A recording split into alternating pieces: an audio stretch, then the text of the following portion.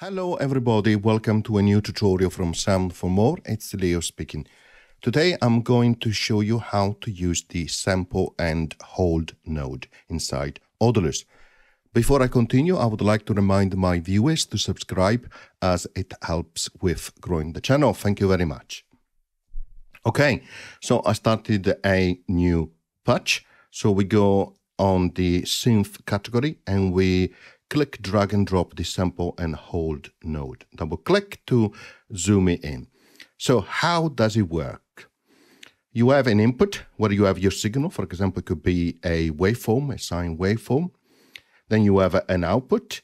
If you don't have anything on the trigger, you don't have any output. As soon as you send a gate or a signal to the trigger, the node will sample at that moment in time the value that comes from the input and hold that on the output.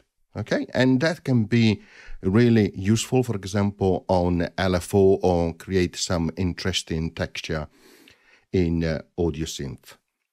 Okay, so let's put that into practice. So let's create a sine wave waveform, and if you've seen the previous tutorials, you know how to do it. So Phasor Node here. Then we go to the math category, an expression node for the frequency, and then an expression node to work out the sine wave. So let's configure those. So we connect the input here for the frequency. We go to the inspector. We define the frequency as 1, quite low to start with, so that we can see the waveform into a waveform node. We go to the second expression, and we define these as sine of x as the input. We make the necessary connection to the phasor. Right, we want to see that waveform, so we go to meter, and we drag and drop the waveform node, like so, and we make the connection. And we can see the sine waveform now on the screen. Okay, so let's take that output from the expression where you have the sine waveform, and we just connect it to the input of the sample and hold node. Then what we are going also to do is to drag and drop another waveform node and connect that to the output of the sample and hold node. At the moment, you don't see anything on this waveform node. As I said, you need to give a trigger signal on the sample and hold node to actually sample the value that you have in that input when you send the trigger, and then to hold that on the output. So let's go to the module category. Let's drag and drop a toggle node, and let's connect that to the trigger. It's very simple. It's a node where you can, when you click on it, you actually create that signal, and then you have to turn it off and then click again to toggle it.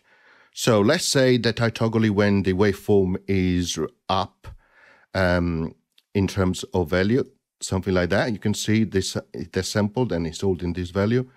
Let's turn it off in terms of toggle, and then try again when the waveform is on the lower point, like that, and you can see it's sampling and holding that value when the waveform, in this case the sine waveform, is a lower level. So now let's see if we can make this more interesting, or let's see if we can in a way automate the toggling. So let's select the toggle node and remove that. Next, let's create a kind of counter. So let's go to the Synth module and let's drag the phasor again. So what I want is a series of signals like a square form or a pulse form going into the trigger input of the sample and hold node. So how do I do that? Well, we have seen that in a previous tutorial. Go to math and drag an expression for the frequency here. Again, let's say for now the frequency we set it to 1 again, but we'll have to change that in a moment. Then another expression and node, and let's select only that and change that to the input greater than the constant pi, which means it will generate some pulses. And again, if you don't know how this works, I recommend that you go back to some of the tutorials where I explained how to use the phasor node. Indeed, now let's go to the meter. Let's drag and drop again another waveform node, and let's check the output that is coming out from this combination here. You can see it's pulses. Now I can redirect these to the trigger of the sample and hold, right?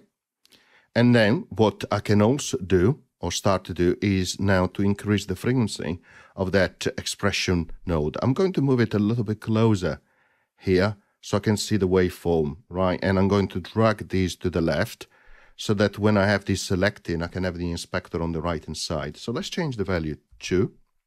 You can see it's starting to move. And the reason you don't see a sine wave yet, because it is practically sending pulses twice a second at a frequency of 2 hertz here, because remember, it's going into this phasor in terms of hertz. And it's triggering twice a second to take a sample from this waveform. Now, let's increase that to, for example, doubling 4. And you can see it's starting to look like a waveform because it's sampling more frequently. And let's double that again. You can see getting closer and closer to a waveform, 16 or 32. And in this case, it's almost like the waveform you see up here. You can go to 64, and it looks like practically what you have up here. Again, if you want to make it even more interesting, what you can do, you can further automate this input here of the 64, right? So what you will do is you will, again, select that node, delete that, go to the synth category, drag, oops, I haven't deleted that, let's delete it, and drag a phasor here. Then what you would do, you would put an expression node for the frequency again, for the phasor, and an expression node to change the output of the phasor, because you remember it goes from 0 to 2 pi. So select this expression node and go to the inspector. Let's select it, there you go. And we take the output from the phasor, we divide it by 2 times pi, which will give you a value from 0 to 1, and then we multiply that by 64. Okay, we make the necessary connection, like so. And then we establish the frequency of change here, and we put it very low to start with, something like 0.05 hertz, and we connect it to that phasor. So let's drag and drop these to make it closer, and let's see what's happening here. And you can see the changes here. Slowly, it's getting better and better into a sine waveform. And then when it reaches the value 64, it will start again. And you can see it's simply, again, a very low frequency, then it's increasing the frequency again. So when you look at the outset, what we have done here, we have created a sine wave here. So that we use the phasor here to create this sine waveform. Then we use that as an input of the sample and hold. And here we are looking at the output of the sample and hold. Then what we have done, we have created here a pulse to trigger the sample and hold. And then we have created, again, using the phasor here, we have created a counter practically from 1 to 64 to change the frequency into this pulse generator, which is being created with the Phasor node. Okay, I hope you enjoyed. Actually, by the way, before I close, I want to show you that if you add a output node and you connect it here to the sample and hold node,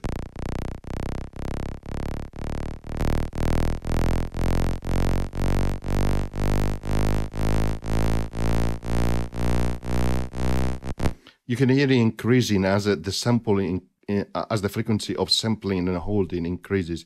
It becomes more and more a square wave.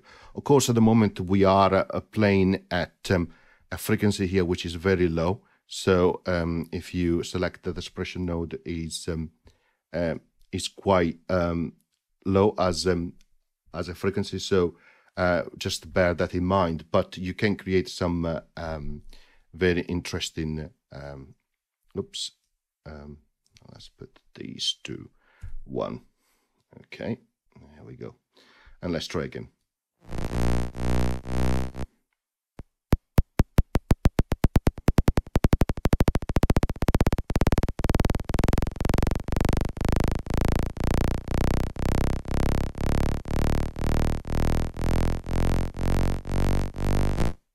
You could increase the frequency up here, but then as you go higher in frequency for that sine wave, you may have to actually change how the phasor here works and the triggering to make sense. But you can try, for example, 8.